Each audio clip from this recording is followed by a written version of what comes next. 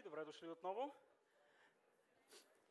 Дами и господа, обикновено като говорим за наука и се вглеждаме в бъдещето, имаме склонността, поне ние от Рацио и на нашите събития, предимно да говорим за позитивните сценарии, за това как ще се случат нещата, говорим за технологии, които ще ни удължат живота. Общо взето имаме една визия за това, че бъдещето изглежда сравнително добре. Ние поне повечето сме оптимисти. От друга страна, смятаме, че е необходимо да погледнем и за това как нещата могат да се объркат. Знаеме чисто исторически, човечеството има склонността да натиска бутона на технологии, които не сме сигурни точно как работят. И нямаме никаква причина да смятаме, че това поведение ще се промени в близкото бъдеще. Затова решихме да си поговорим малко за антиутопиите и за това как ние, използвайки науката по начини, по които не разбираме добре, можем да се окажем в едно общество, което е доста по-неприятно и така неочаквано от това, което по принцип сме си мислили, че ще се получи. Поканили сме няколко човека днес да дискутират тази тема. Панелът е изключително интересен. Искам да започна с Питър Уотс. Питър Уотс е морски биолог, но всъщност по-интересната част от биографията му, че той е писател-фантаст и е носител на наградата Хуго. Две от книгите му са издавани в България. Едната от тях е Слепоглед. Характерно за него е, че има малко по-мрачен тон. И също така, че в неговите романи имаме чисто научна библиография. Той прави референции директно към научни статии. Моля да посрещнем с аплодисменти Питър Уотс. Питър?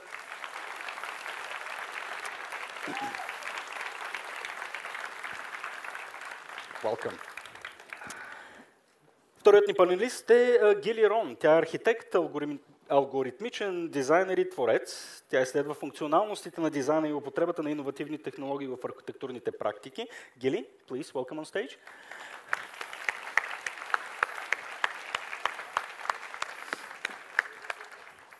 Също от Израел наш гост е Ури Авив, който е основател и генерален директор на Utopia Association, както и на едноименния годишен фестивал, международен фестивал за научна фантастика и фантастични филми в Тел Авив.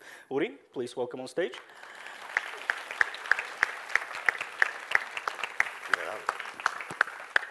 И разбира се, за мен е удоволствие за втори път, сигурен съм, че и за много от вас ще е приятно, за втори път да поканя на сцената Мартин Модер. Мартин.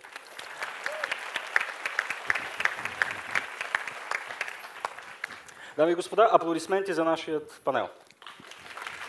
Okay, go. Go ahead.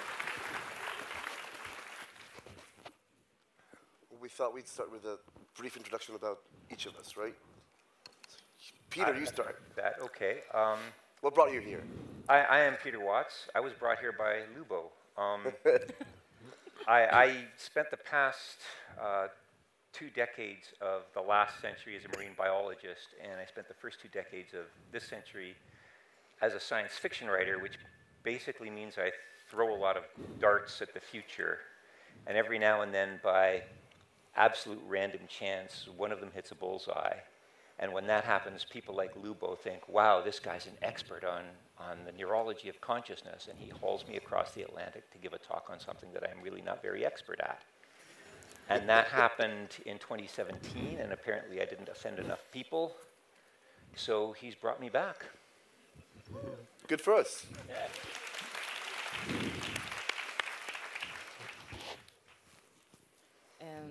I am Gili Ron. I'm very excited to be here. I'm also surprised that you are here. Like, Rick and Morty is out today. What are you doing here, Gili? What? What? Yes.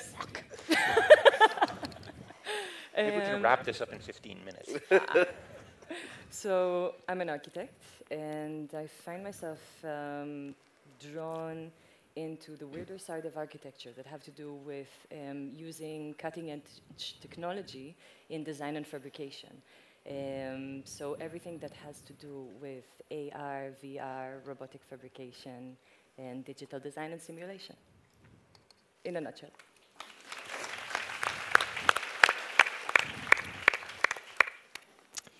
Yes, I'm Martin Moder. I'm a molecular biologist. I'm interested in human optimization.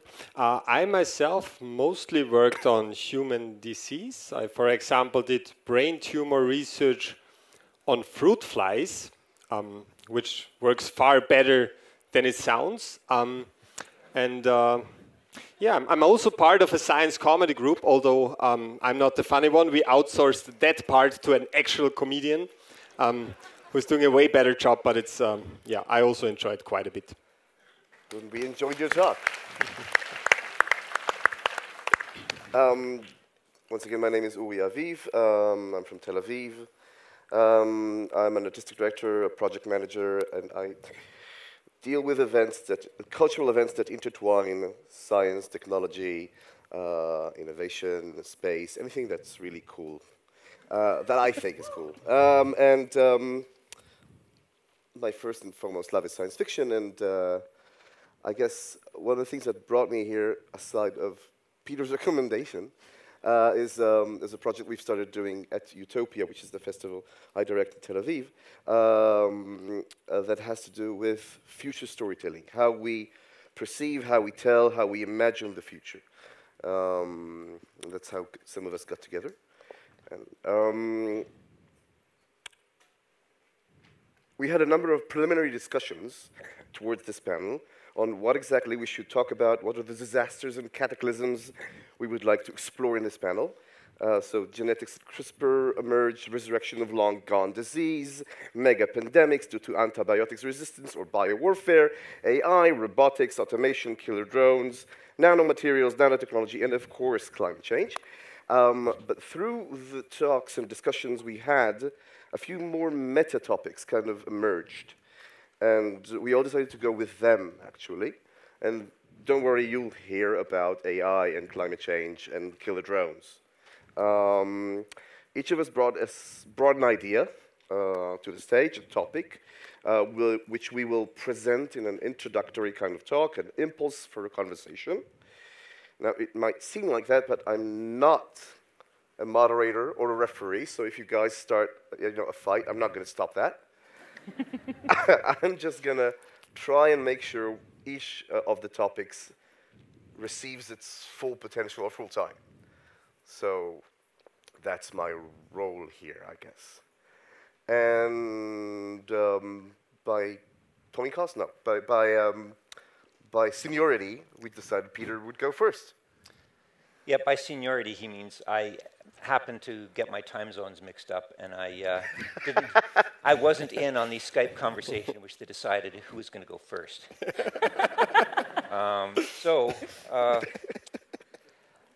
I guess we're going to start with something a little bit meta. Of course, climate change is sort of the environmental disaster of the week, and with good cause, but it's only one of a huge host of injuries we are inflicting on the planet. It's only responsible for a very, very small part of the fact that we've wiped out 60% of the world's wildlife since the 1970s, that we've wiped out 47% of the world's wild ecosystems in that time. There was a very real threat of nuclear annihilation back before climate change. We've started noticing climate change. If we somehow managed to pull out of the nosedive that we're currently in with climate change, there could be a hard AI takeoff. There could be a grey-goo nanotech scenario. The common thread to all this stuff is us. So what I've been exploring in my thinking and my writing lately is that it's not so much the world that needs fixing as we do. We are basically doing what you would expect something with a 50,000-year-old out-of-date brain built to fucking fight on some African savannah would do when it gets its hands on world-changing technology. And it seems to me that perhaps the best way, the only way, no matter what proximate catastrophes we manage to find our way out of, we should probably come up with some way of fixing ourselves, or we'll just create another existential threat down the road. I had some ideas as to how we might do that, but I do not think I'm going to say them now because Martin is on the panel, and he will point out how absolutely full of bullshit they are. Say it, so I can point it out. If at some point in the panel you say Terminator, I would love that, by the way. Terminator, as in the genes? Or? I forgot the baby oil. I'm not going to do it without. What? What? I missed the question. So coming back to the problem of, are you talking about biologically changing our capacity for mayhem? Or are you talking like, scenarios where you would have a cultural change, like a new religion that actually makes a lot of sense, that keeps people from performing terrible tasks, or That first thing, I think there's so many religions on the planet now that if we popped up with another one, the other ones would probably unite and try and squash it like a bug. I think that niche space is... No risk, no fun, though. I think we may be at a situation where there are two ways of doing it. One is through fear, and I think we can use disease for that, Zika in particular. But I think a longer-term fix might be to basically allow us to stay on the diet. It's really, really difficult to stay on a diet if you're hungry all the time. It's really, really difficult to live sustainably if millions of years of natural selection have programmed you to constantly consume all you can in the moment and to breed and to, squash the other guy. If you can actually, I've written a couple of stories where people actually, we can sort of hack the midbrain so that people actually get off on doing environmentally sustainable things. You basically, when you ejaculate by going vegan, you're going to have a lot more people giving up meat. Until that point, we can actually infect everybody with a type of allergy spread by a particular kind of tick, which sends you into anaphylactic shock when you eat meat. But that's a short-term solution. I'm thinking in these terms, you could actually use some of your adenoviruses and retroviruses to reprogram certain things that actually already exist. People with Parkinson's disease are less religious than other people. If we could somehow tweak a variant of Parkinson's that leaves the rest of the brain alone but continues to suppress the religious impulse, we would make our species less congenitally evil right there. If you lesion the ventromedial prefrontal cortex of people in certain ways, you will change them so that a parent would gladly abandon one of their children to burn in a building if that meant that they could save 2 or 3 strangers' children. These people aren't sociopaths. They've got a very strong sense of right and wrong, and it's a better sense of right and wrong than most of us have because it's based on rational ethics, not gut morality.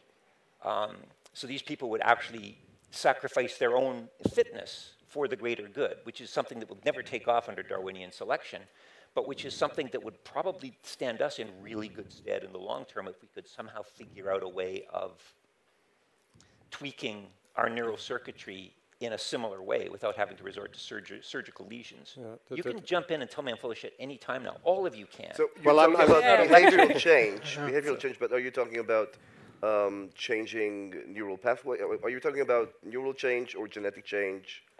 And, okay, so which type of change will you do? Well, I would argue that's a very blurred distinction. You use the genetics. I mean, it's not like the genes contain a circuit diagram for the brain. What the genes basically do is say, glial cells start migrating, glial cells stop migrating, and a lot of the other stuff, the developmental stuff, sort of happens as a result of physical interactions. Again, stop me if I'm wrong. My background is in marine biology, so I'm probably... Definitely not going to stop this. Okay. And you'll, but you'll do this to the current generation or to the next generation? Well, once you get into the germline cells, it will be heritable. But you could also do it, even if it didn't get into the germline cells, by just having something ubiquitous in the air, some kind of an airborne anthrax variant or something. So this doesn't sound like saving the world. Actually, it sounds like the opposite, what you're proposing. Well, it depends on what you call the world. Yeah, that's true. I mean, if you think of the world, I would include glorious mankind. Biosphere that we're wiping out, then I would imagine that a world without us would be saved. But if you want to talk about making humans more sustainable, I would argue that we've tried stoicism. We've tried data. We've tried presenting data. I mean, there's never been a more compelling case for cutting back on our carbon emissions, and people still aren't willing to spend the price of 2 lattes a month to fight climate change. So maybe what we need now is some Heath Ledger Joker type with his own basement biohacking kit to come up with something that will hack us and make us less intrinsically evil. Yeah, but lethal? Can I answer to this one? So what you're proposing kind of relates to your previous talk in talking about optimization. But there's an inherent problem with optimization. First of all, whenever we're talking about it, we're describing a kind of model, and model is always simplified. You can't see all of complexity of existence within a model. And provided we are going in that direction, how would you know that your proposed optimization, and I'm putting aside the let's kill all humankind, just for a second, we'll get there.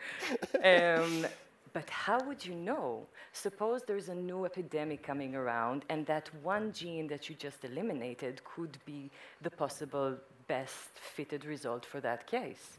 If we're trying to optimize humankind, how, based on your agenda, us and silly humans, how would we know what's best? What's optimal? Yeah, I agree. The question I would ask you then is, how do we know that wiping out 130,000 species a year is best? We're already doing that. I think what you're running the risk of doing here is making the disastrous the enemy of the absolutely apocalyptic. I think we're already in free fall. And to say, well, it may not be time for product testing and risk assessment. It may be time for a Hail Mary. I mean, that 130,000 species, I got that from the Natural Museum of History in Tel Aviv, that real-time ticker, right? That kicked the hell out of me. I thought we were like closer to 70 or 80,000 species. So it was like, yeah, there are no guarantees, but what are we doing now? It's not like we have a stable, sustainable system now that we don't dare screw with. We are pulling the rivets off the wings of a plane that's already, at 30,000 feet. And it might be time to try something radical because, hell, the UN, even now, the UN couldn't agree on a single target, a single binding target for climate change mitigation just this last summer. And this was after the 2018 IPCC report came out, which said basically our best case scenario now is worldwide disaster, and that hinges on creating unicorn technology that does not exist yet. And that's after subsequent reports have found that the IPCC report was childishly and naively optimistic. Just last week, or maybe the week before, Nature Communications put out a paper saying, guess what, guys? We underestimated the amount of flooding that's going to occur worldwide as a result of climate change by a factor of 3. It's going to be triple the inundation we thought. At what point do you say, you know something, we've just got to try anything? So I want to be a bit of a devil's advocate and comment with something very personal. So my dad went through the Holocaust. He's a Holocaust survivor. And one of the things I've learned through my dad is, and it's a common, it's common knowledge. It's not something that I'm bringing something very personal, but the human mind, the human body, and human society are extremely flexible. So I would claim to you, for good and bad, that there are going to be humans on the face of the planet in 200, and 300, 400, 500 years. There may be less. I don't know what type of society they'll have. I'm not sure if it's better or worse, but we can define better or worse, I guess, in terms of life expectancy or infant mortality. But I don't believe in the complete apocalyptic scenarios. Yeah, me neither. We are too much of a pest species to be completely eradicated. But if you're the kind of person who gets off on playing Xbox or on convenient microwavable food, stuff your face and load down everything you can from Steam now, because in about 20 years, I think the infrastructure for that stuff might be crumbling. Actually, maybe you don't even need to change biology. I just remembered, I think it was mentioned, I didn't read the study, but it was written in one of the books of Harari, this historian. He described those cases of, he called it... bring him up later on. So. Okay, go ahead, let's see. Lies, deception. But, so he wrote about what is called the robo-rats. And basically what they did is they stuck some, electrodes in the brains of rats to stimulate their reward system. And by doing this, they could basically decide what feels satisfying to the rat. So they managed to train the rats to do things that rats would usually never do, like jump off a high cliff. that they survive, but it hurts. It's not fun. And it's not that they forced those people, those mice or rats, whatever, some rodents, some mammals. Nature, they didn't. It's not like they forced them, but the rats, they wanted to do this. This is what they got the most pleasure from. And there are even studies with, electromagnetic stimulation, where you see that you can influence the behavior of people in a way that they don't feel remote controlled, but you can, to a certain degree, pick and choose what they actually want without them feeling forced. So maybe if you say, yeah, we must get people to get off on becoming vegan or something ecologically friendly, I think theoretically, without tweaking genetics, there would be ways to do this. Well, if you can convince 7.6 billion people to wear transcranial magnetic stimulation helmets, that would make things easier. Just don't ask, just do it.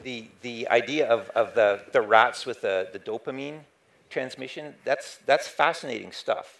And I just recently discovered myself that dopamine is not actually a pleasure molecule at all. It's just this motivation molecule. Yeah, dopamine is basically greed. It's the search for rewards. It is the molecule that makes you look for more stuff. And that's why people on Facebook and people playing the slot machines are so fucking miserable. They're getting dopamine delivery just from every little blob of red that sort of appears on your Facebook screen if you've had the temerity to sign out of Facebook for a moment. But it's not, it doesn't give you pleasure, but it addicts you. There's another molecule called nociceptin that's sensitive. They've just discovered it, I think last July, I read in this paper. Nociceptin was not discovered last July. It does a whole bunch of things. It's a neuropeptide. But in this last paper in July, what they discovered is it's kind of like the anti-greed molecule. If dopamine is search for more stuff, nociceptin is basically, fuck it, I'm giving up. I've had enough. And the receptors, and this was done in rodents, so who knows, but the receptors for that occur in the ventral tegmental area. And that was something else I was thinking that we could do. If you could trick the brain into producing extra nociceptin, we could stop being greedy. And an advantage of nociceptin is that it is associated with depression. And depression, people who are depressed are actually more objective and more realistic about situations with unknown variables. We describe it as a pathology, but that's because healthy humans are programmed to be delusionally optimistic. And I think there's no more scathing indictment of the whole hope punk movement, and we have to give people hope, and we can't let people give into despair. The people amongst us who are empirically and testably and replicatably more objective than we are, we describe as victims of a pathology. And that's why there's a movement afoot now to have clinical depression reclassified as depressive realism. So you're positively reinforcing your own depression. That's wonderful. And many people around. I think this is a good segue, maybe, to some of what you wanted to talk about. That's wonderful. So to continue on this very high note, I read something lately that was very interesting to me. So the topic is epigenetics, a subset of biology that has to do with the relationship between genotype and phenotype. So once you are formed as a human and you start progressing, you receive your 23 and 23 chromosomes in a regular state, let's say, to form what would later become a human being. So epigenetics is not how DNA is changed, because the DNA stays the same, but rather, if to use an analogy from computer science world, it's your metadata. It tells you when to turn on and turn off specific genes. Now, this is super interesting in relating to cancer studies, for example, but another recently discovered effect of it, it's the sociological and psychological effects that are linked with it. In other words, saying, the psychological effects you will experience during your lifetime would eventually affect which of your genes would come to play in your phenotype. How is that depressing? So, if you're, if you're experiencing post-traumatic syndrome, for example, when you're exposed to extreme trauma and you experience it again and again until it becomes this reoccurring mental state, you don't only feel it during your lifetime, you're bound to hereditarily give it to your offsprings. So at first, when people started studying this, they thought, okay, let's look at, for example, Holocaust survivors. And then they figured, okay, so children of Holocaust survivors might suffer from PTSD because they're acting like their parents. But actually, their epigenome is changed.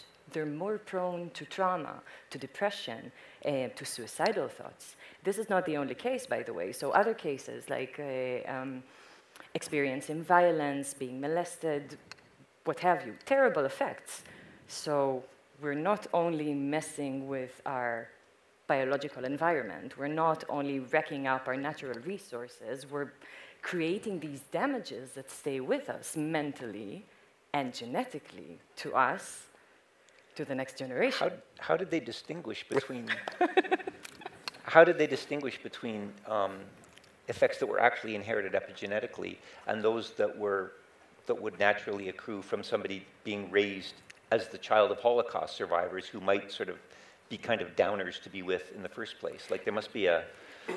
So when you're talking about epigenetics, you're basically talking about the tags, like the chemical tags that are added to your DNA and say turn on and turn off. And those can't be affected just by experiences. By growing up? Yes. So how do we know that these things were passed on epigenetically as opposed to re-induced in the next generation because of environmental factors? So there are other studies that indicate you can actually change your mental state and your physical state with doing positive things, like meditation, for example, which alters your arguably your brain structure at some point. So you have this one and you have that one. I hope I answered your question. And also to add to that, it's a relatively new research field, the way I just defined it. I feel like you should maybe I answer. can add something to that too. Yes. It's actually very difficult to distinguish if you find epigenetics modifications in children, whether this was somehow, propagated from the parents to the children via maybe some special behavior, but there are ways to figuring it out. And in epigenetics, it helps a lot if you find the mechanism that evoked this response. This is best studied in animals, again, I think some kind of rodents, mice. So there was this one study, I think it's one of the most fascinating epigenetic studies I've ever read about. They took those mice, right, or rats, doesn't matter. Let's say it was mice. And they exposed them to a certain sweet smell, which is a nice thing to do in an animal experiment, but then they shocked them electrically, always immediately, right? And they did this again and again until the mice experienced fear the moment they smelled this sweet sense, this smell, right? Now, so for rats or mice, we're fairly sure that they don't tell your children whenever you smell something sweet, run away, right? They can't pass this on culturally, right? But the children of those mice, when they were the ones where the parents were shocked, when they smelled this smell, they also exhibited some kind of fear response. But this was not true for the ones where the parents did not shocked. And it even went into the third generation, and maybe even in the fourth, I'm not sure. And but they actually figured out how this happened, because there's a receptor, a specific receptor for this kind of smell, and this one got upregulated specifically in the brains of those rats whose parents were exposed to this smell. And somehow this was connected with the fear response. I'm not exactly certain about this background. But the thing is, in rodents, we can show it very nicely. In plants, it's even, there's no doubt about it. In human, it's fairly hard to do good studies, but there are some, as the ones with the Holocaust survivors, as some studies with famines, where you've seen it. where they can show it, and they can even show what the modifications are that get passed on epigenetically. The problem is that we can sequence the genome since quite a while. Sequencing the epigenome properly, we can only do since a few years, and not even completely at this point, because epigenetics is a collection of various forms of modifications, so either directly on the DNA or on the proteins that the DNA are wrapped around, or just RNA fragments covering parts of the DNA and so on. But they're starting to understand this. They're very certain that it also happens in humans, but we don't even know what all the effects are. So it's absolutely possible. Fear response is fairly easy to study in comparison. But it's possible that there are way more responses, not only trauma, that can be passed on. But yeah, so it's a super interesting field. If one wants to become a geneticist, there's a lot of knowledge to find. Do we pass on anything good? I don't know. I do. To have another point on that topic, just imagine media, public media, news, entertainment, the things that stay with us, the things that seep into our dreams, the things we contemplate on. Positive messages as opposed to negative. We all know that negative messages sell a lot more, you know? It's more delicious to dive into the terrible things, and this is what sells a newspaper, right? You don't open a newspaper and hear about a wonderful story that just happened. Like, you know that stand-up skit about a wonderful drug story? Nobody tells that. It's non-related, but they're very good ones. But in other words, saying, we keep sustaining ourselves with terrible messages and terrible news, right? Yes. It's going to cater to the next part of the conversation. Because if this panel had been utopias, what a wonderful future we're going to have.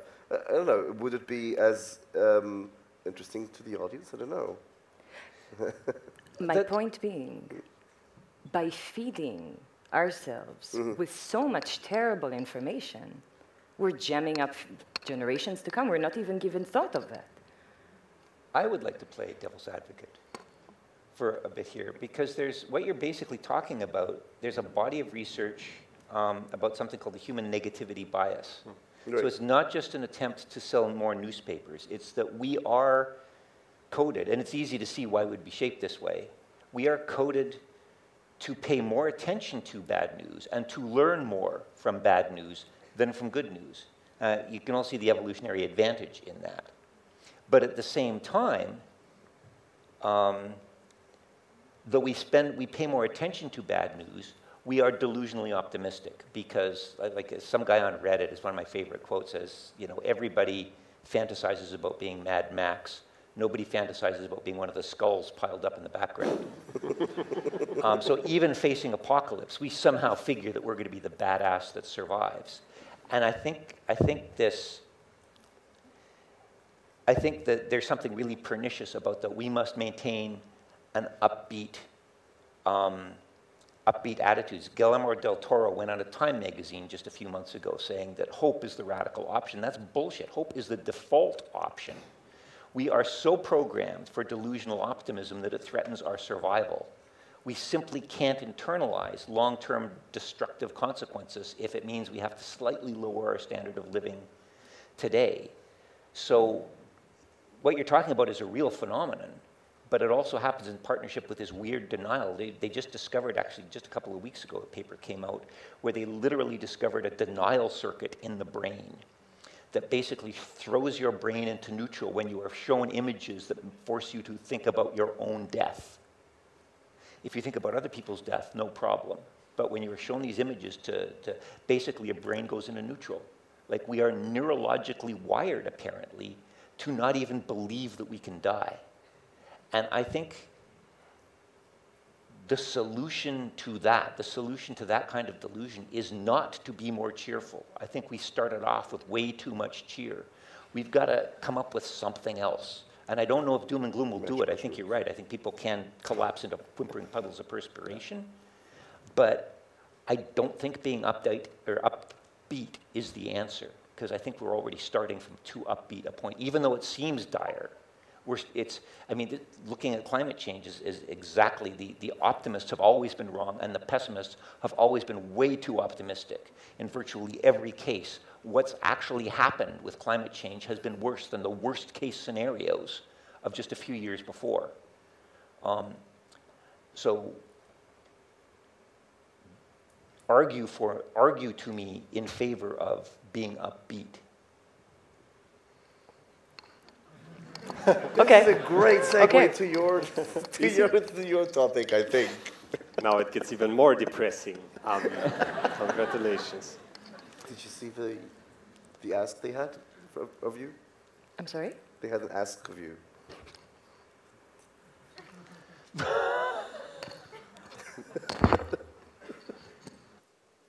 I like that earring. Yeah.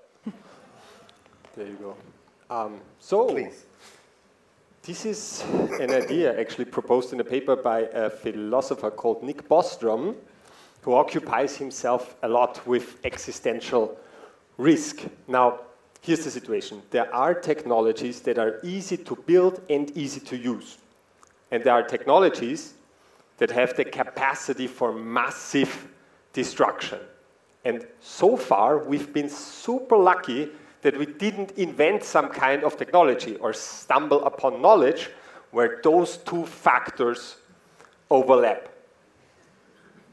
But this wasn't a conscious decision, we were just lucky. For example, we have atomic bombs, and they have capacity, of course, as we've shown, to destroy millions, maybe even half of the world's population. But when we figured out how to harness the energy of the atom, we had the huge luck that it turned out to be a super complicated process.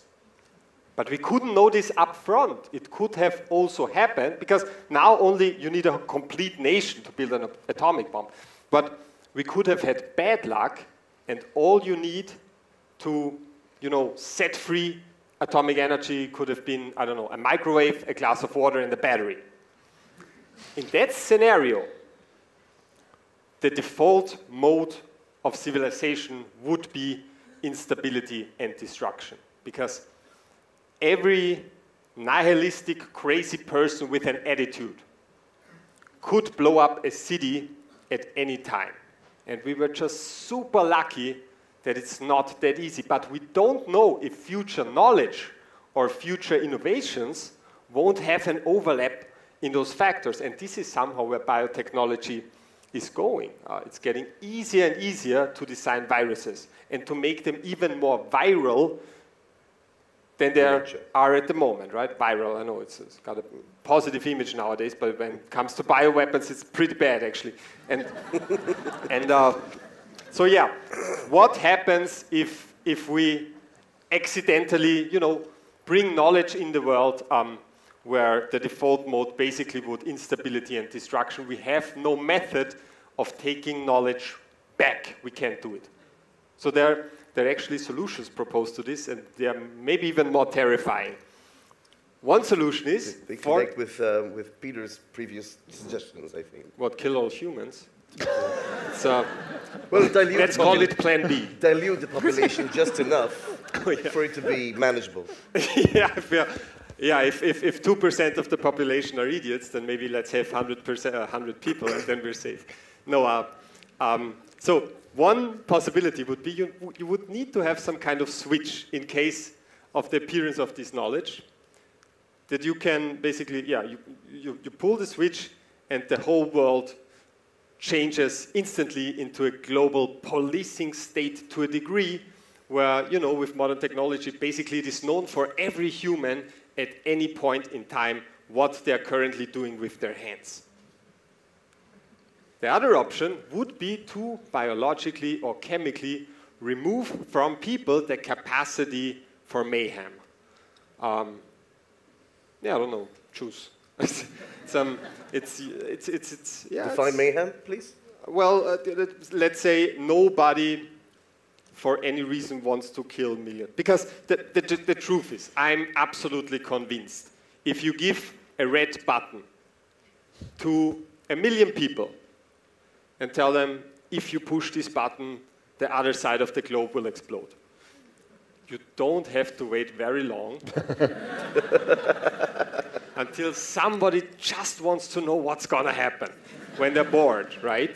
So it's not a matter of mutually assured destruction. You don't give, but if you give the entire population, the entire world, that button, yes, which is a mutually assured, collectively assured destruction, you're saying there'll be someone mischievously wanting to press, or trolling to press the button.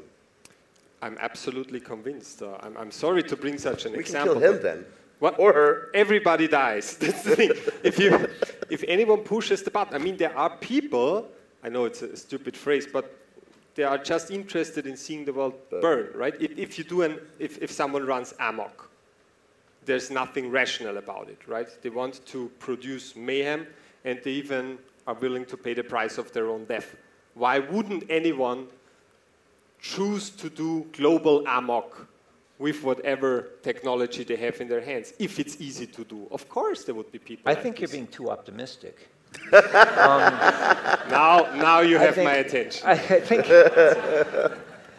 I think what you are describing is something that universally would be agreed as mayhem. You know, the Joker does want to watch the world burn. He knows that the world is burning. That's the point. I think the problem with a lot of the mayhem that we are currently inflicting on the planet and on each other is that the people doing it don't regard it as mayhem. Simply being a first world breeder imposes an enormous carbon footprint on the planet, but most people don't think of that as a destructive act. Most people think of it as, you know, the joy of parenthood. And so, you know, and I've actually spoken to people who, you know, smart people sitting in my living room. One of them actually wrote wrote an article in an online magazine in which he basically hectored us science fiction writers to lighten up. And, you know, no more dystopias, she literally said in italics. Stop writing dystopias. You need to give us solutions.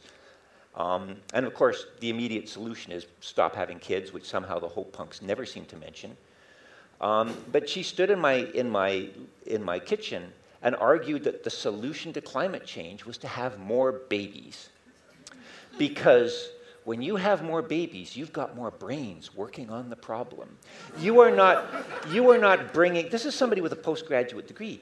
You are not bringing into the world millions more carbon belchers who are going to sit on the couch snarfing pork rinds and playing Xbox until the ceiling comes in. No, you are going to raise a whole new generation full of hope and innovation and great ideas to save the world in like 40 or 30 years, assuming any of us are still around then, by the time they've grown up and have managed to apply for grants. These people are well-meaning, but they're distressingly short-sighted. And a lot of the things that we consider to be benign are, in fact, I think, incredibly destructive. And I think you could take all the red buttons away from everybody. You could have I mean, hell, Elon Musk is already working on neural implants for everybody. You could have neural implants. Not for everybody. Tagged to, that was another one of my stories, actually. You use the emergency broadcast system in Neuralink to cause all the rich people to kill themselves. There's a chemical serotonin-based signature for suicidal tendencies, right? So you could, anyway. I think we're activating it right now. Yeah. My point, though, is that you can actually, you know, even given some miracle technology where you can tell when people are being pernicious and where people want to destroy the world, that's not going to pick up all those cases where people think they're doing the right thing, and it doesn't occur to them that what our species has done since before we were actually our species is no longer adaptive, that it's actually a bad thing, but it's natural, therefore it must be good. How do you deal with that? This is actually, so obviously we have some bugs built into our system, right? There's a philosopher, he's called Julian Savulescu. He calls it evolutionary ballast. Things that made a lot of sense in the past, but are the drivers of some of the most crucial problems that we have in the present. For example, the same mechanism that increases your empathy towards people in your in-group decreases it to the people in the out-group.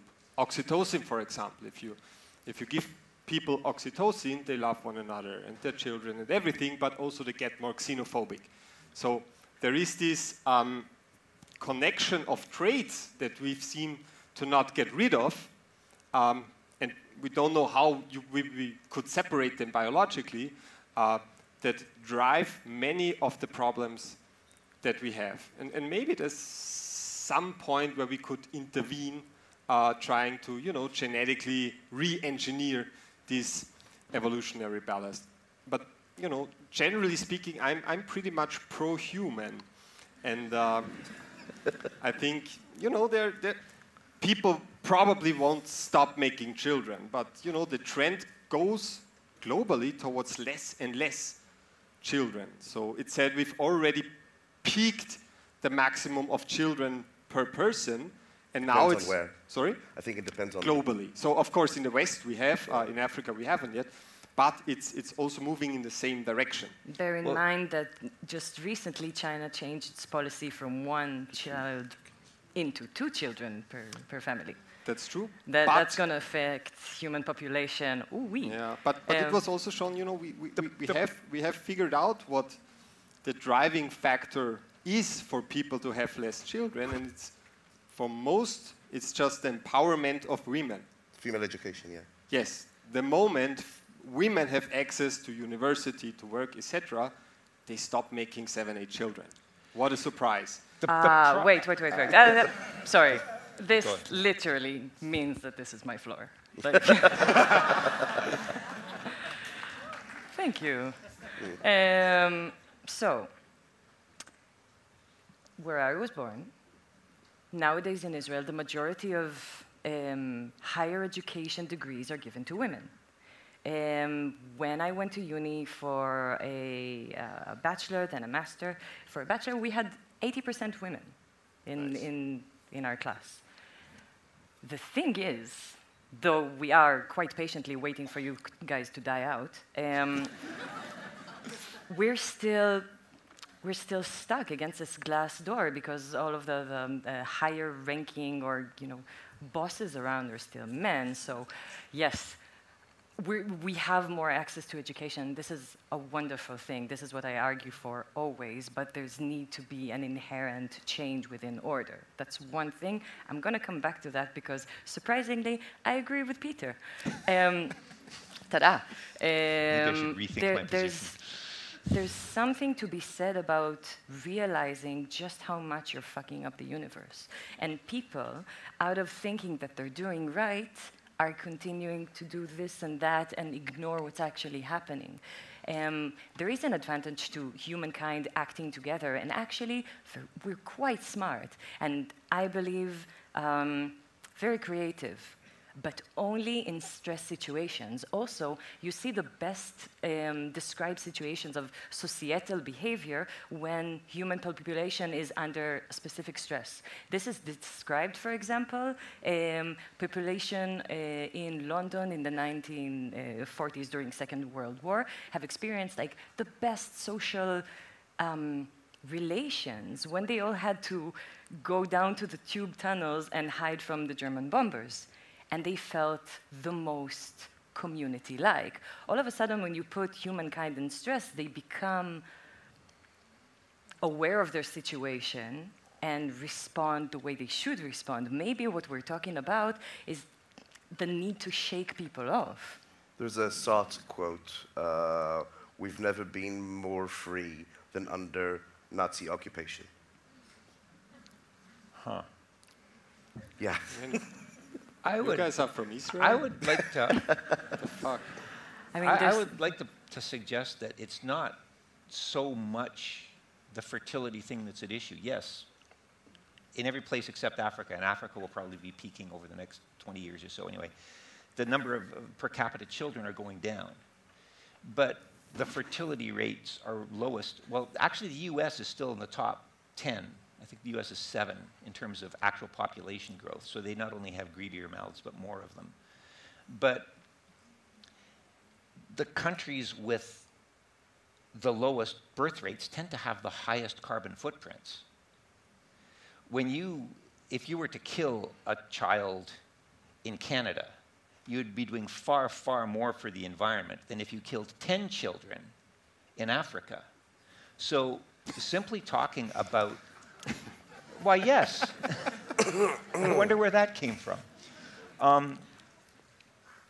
So I think it might be a bit of a red herring to say all we have to do is reduce birth rate, and we do this by raising people's standards of living, we do this by empowering women, we do this by giving people more choices. Because the choices people generally make are to increase their standards of living. And if I was going to invoke a Shirley Jackson-style murder lottery to take out, to thin out the herd, I would definitely scale that to carbon footprint, so that people who live in first world countries would be like an order of magnitude more likely to get selected for culling than the 50% of the world who breed more than we do, but certainly don't have anywhere near the ecological impact. So I think to some extent, sheer birth rate doesn't mean much when it's not considered in terms of carbon footprint, and also in terms of the declining mortality rate. So fewer of us living longer can be even more destructive. Are you going to mention the UK miniseries Utopia? Does somebody have? Oh, I should have given them. So it's, it's if brilliant. you don't like spoilers, I'm going to spoil the series for you, but I'll try not to spoil it too much. So it's a miniseries. It's got 2 seasons, and it's about an epidemic that goes through the UK. It's a SARS-like epidemic that should erupt throughout the world. And they hand out vaccines. And they're the type of vaccines Peter would suggest all of us to have. But they're benign. They're really nice. They just make 90% of men sterile. So, and then there's a second season, and I'm not going to spoil that. But man, those 10% can do the job for all. You won't necessarily... I don't think they've handled that question. Well, this is the problem. With even only 10% active males, I mean, technically, you could re-inseminate all of North America with a teaspoon of semen, assuming you were extremely tactical with your distribution of the sperm there, right? So, I mean, men are, we are so delicate. A parasitic species. Like, not just metaphorically, but literally. The sperm was originally thought to be, they were gametes, but they were not dimorphic. So, and at one point, some lineage decided, hey, we could actually produce more of our seed if we shrunk down the size, we made them cheaper, and let the other side take up the shortfall, right? So you got this weird bimodal distribution occurring where right now the sperm basically brings nothing except its own DNA and parasitizes the egg. So as a gender, as a species biologically, we are parasitic, and we are also extremely disposable. You cut the female population in half, because females are always the rare sex, because you can get pregnant. When you're pregnant, you can't get pregnant again. You're out of the picture for 9 months. We can go on 5 minutes later and inseminate someone else. So on the one hand, we take... Some of us. Yeah, we take very little, We've kind of got it made on the one hand, but on the other hand, we are totally overpopulated. Males the species would be just fine with like 1% of the males. I think we agree on that. I think we found our overpopulation solution. We're done. Thank you, Peter. Well, on the second season, they kind of decide whether it's going to be random or not. You want to comment? Yeah, go ahead. I was going to move to the next topic. We have another topic. Mm-hmm. Okay, let's do it. Let's do it. So I'm gonna add one comment to this entire conversation before I move on to the next topic, which is you've mentioned that there was a discussion that had to do with optimization, with with optimizing society, with optimizing humanity. And that's a really, really dangerous concept. And I'll use Turing tests to kind of suggest something. So I've recently learned about not one, but a number of Turing tests. So we all know the one that you need to kind of figure out if you're talking to a computer or a human. And that would determine if the computer can reenact human qualities. So two, there were like a number of them, but two that I found interesting is one, would a computer be able to build an IKEA table? And would a computer be able to host you in his home for coffee? So you'd knock on the door, he'd need to welcome you, bring you in, take 2 cups off of the top shelf, boil water, put in coffee, ask you how you like your coffee. There are different types of people don't align with passing these Turing tests. And from infants to people who are impolite, to people who don't care, to people who may not be able to reach the door. All right, may be hearing impaired. They may be lack the ability to walk. So it's human beings are extremely diverse, and that's one trait of humanity that is very dangerous to kind of, when you start talking about optimization, you go in, there's a slippery slope that we've been through in the past 100 years that's problematic. But moving on, unless you wanna say something. Well, I'm sort of torn between disagreeing with you and agreeing with you profoundly. In the sense that, I mean, I think you're righter than you know. You don't have to be short, you don't have to be hearing impaired to not pass certain Turing tests. After the, these chat bots that have been seeding the news sphere with various types of propaganda, various bits of analysis have started to show that, in fact, there's a paper that came out just a couple of months ago that basically says that human beings are not artificial general intelligences. We are not sapient entities when we're not concentrating on things. That the quality, the attempts to try and look at social media and filter out what's generated by a bot and what's generated by a human being might be a lost cause, because most of the time, human beings are behaving in a way that's indistinguishable from bots in terms of the level of their comprehension. And professors weigh in and they say, yeah, we've got these second-order correlation essays that are being written where they obviously don't know what they're talking about, but it sounds plausible, it sounds smooth, it's written in the style I gave them, it uses the right. This is how we function. So yes, people would frequently fail Turing tests.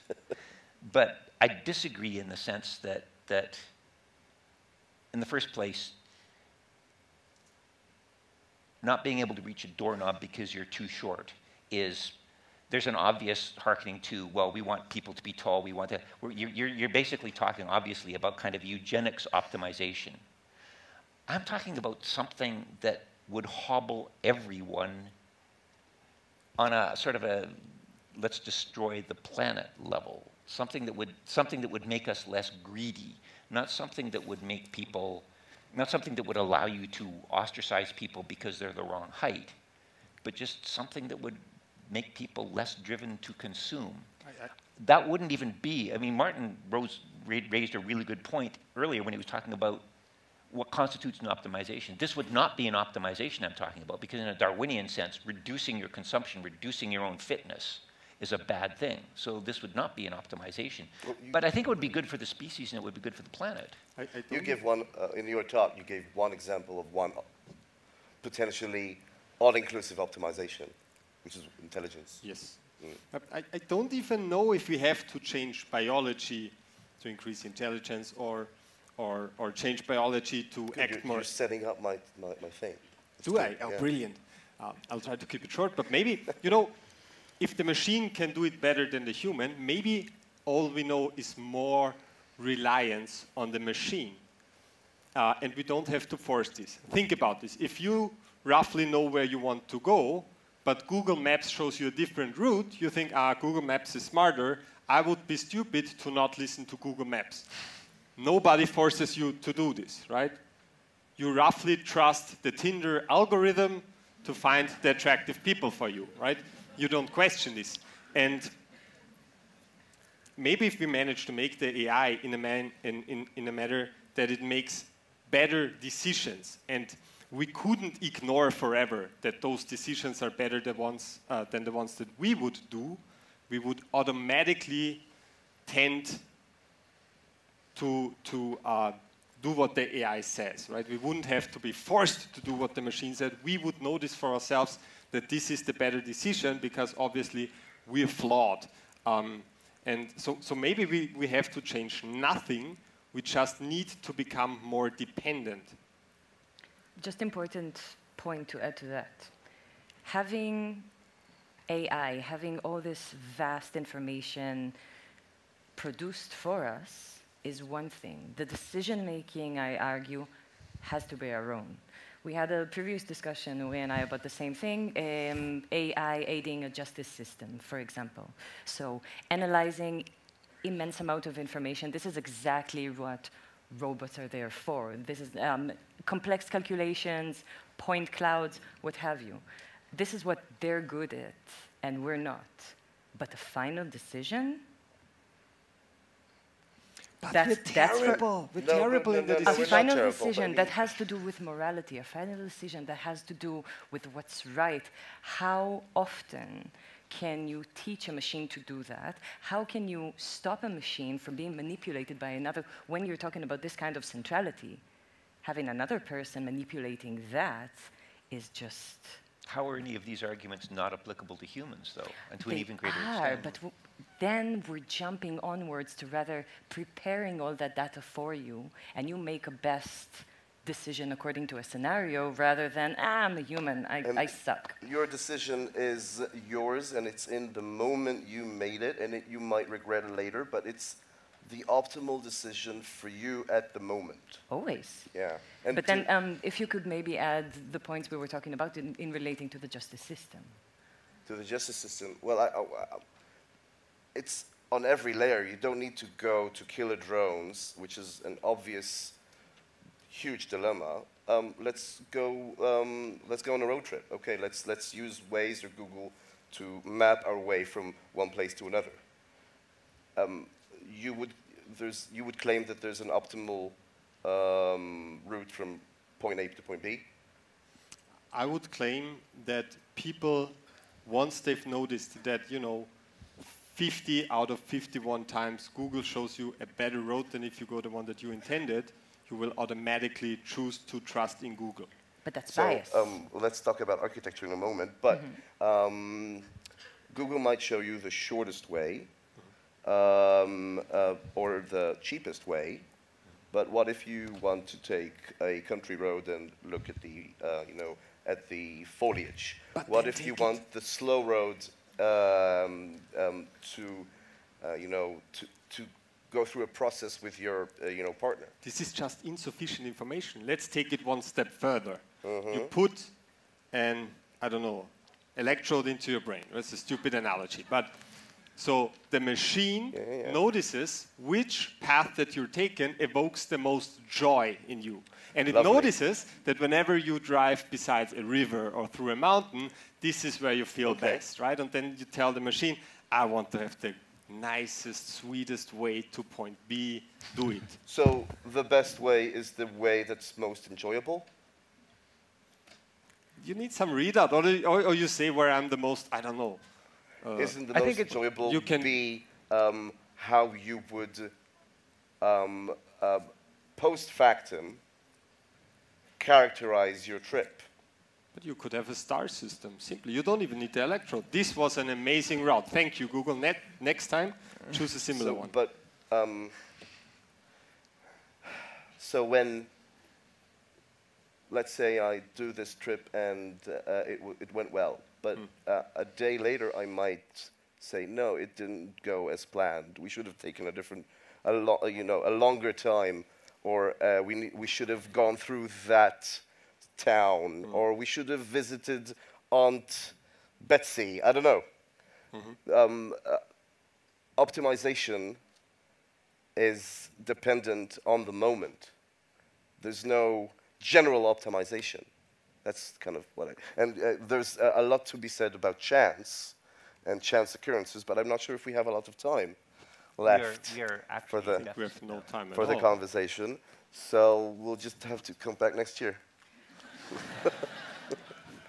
Any final words? I don't know. From each. Can I be the last? Because you're going to be like super, let's kill You know everyone. something? and I wanna I am going to yield my time to you. You can talk twice as long. Okay, I'm gonna give like because we had like one more topic, which is my topic. Do it. But It's it a was positive really one. interesting. So Yeah. I'm just my thing would be the perception of the future, and because we don't perceive reality. We don't